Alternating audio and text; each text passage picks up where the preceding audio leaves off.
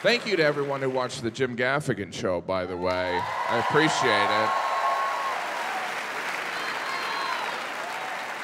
And if you didn't watch, that just means you're a jerk. But thank you if you did watch, because there are so many television shows and episodes of television shows we could and should be watching. It's amazing any of us are here right now. It's kind of overwhelming. DVR, on demand. Sometimes I open my Netflix, I'm like, I don't think I can do it.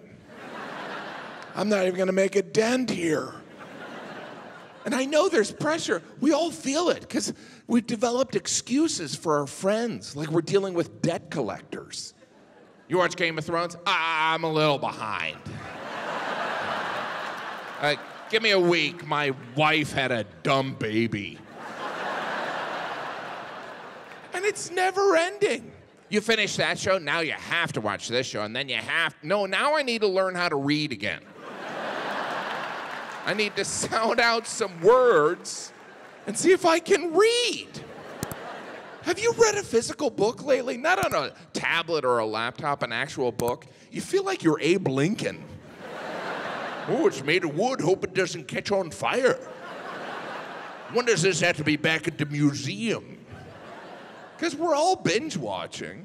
I remember when they first introduced the idea of binge watching, I was like, how pathetic. I'm just gonna watch an episode or two. I haven't showered in a week. I'm a grandfather. I missed my own funeral. I binge watch shows I don't even like. This is pretty bad. I guess I'll watch 5 more episodes. I watched every episode of True Blood, and I'm not even gay. I know some of you are like, Jim, watching True Blood doesn't mean you're gay. That's because you're gay. It's the #1 cause of gayness. My friends don't understand. They're like, when do you watch? You have 5 kids. I ignore them. I can't go to that recital. I'm re-watching West Wing. It's embarrassing how I consume television. There are nights when I've told myself, all right, 1 more season. I'm going to bed. I mean, come on. It's hard to stop. You see the ending. You want the accomplishment, right? Oh, you ran a 10K? Yeah, I finished Mad Men. I did it. I'm a little sore, but I did it. I'm a television athlete. I'm a telathlete. It's strange when you get done watching an entire series. You don't know what to do with yourself. You're like, I haven't been this lost since the ending of Lost. Should I go to a bar? I don't know if I remember how to talk to people. And starting a new show, that's kind of like a blind date, right? You know, well, my friend said you were great. I'm free tonight, so I think I'm ready to put myself back out there. Because we have relationships with these television shows. You ever break up with a show, you watch a bunch of episodes, and you're like, it's over. I don't even know you anymore. I gave up the best nights of my life. Netflix, they won't let you forget your mistakes. They keep them in your queue. Remember this relationship? I was drunk. I was on the rebound. They'll make suggestions. Since you enjoyed True Blood, here's some other gay shows. Maybe I would like the L word. I don't know. Netflix has definitely made watching television with commercials kind of painful. It takes forever. You're like, what am I, growing my own food here? All right, Geico, we get it!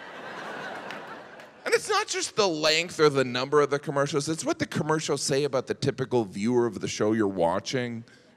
Catheter? Why would...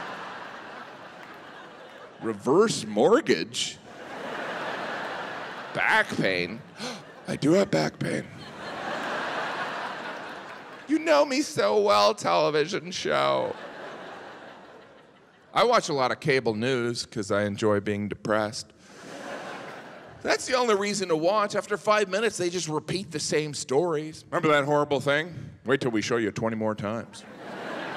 You won't be able to sleep. I think it's interesting how all the cable newscasters are very attractive. They're very attractive and they're dressed up.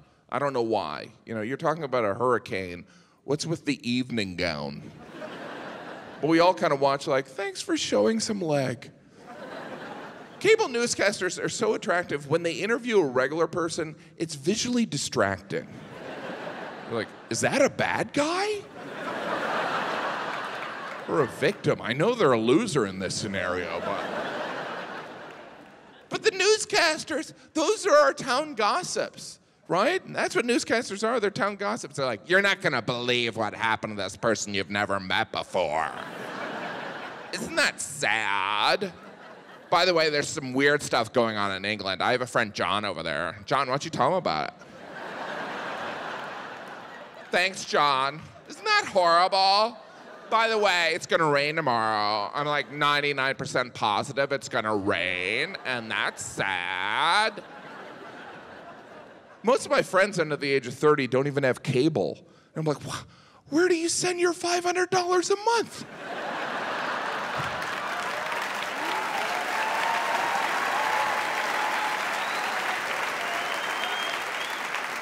It's getting to be embarrassing to have cable, right? You have cable? I'm getting rid of it. You know, when I die. Wow, you look good. But you know what would make you look even better? Hitting the subscribe button. If it's there, just hit it.